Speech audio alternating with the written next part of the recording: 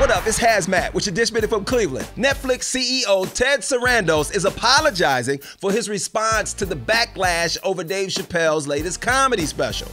He had wrote a letter to concerned employees and now understands that he should have led the letter with a little more humanity. He acknowledges that there's a group of people who were hurt by the sheer nature of Dave's stand-up. But he ain't taking it down. He said he doesn't feel Dave crossed any lines. And now some employees have walked off the job in protest and have formed picket lines with signs that say trans lives matter. And they do. But somebody educate me.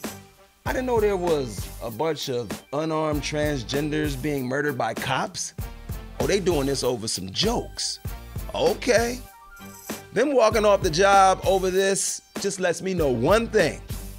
If you unemployed, you might want to get an application in at Netflix. This has been HazMatt with your Dish Minute from Cleveland.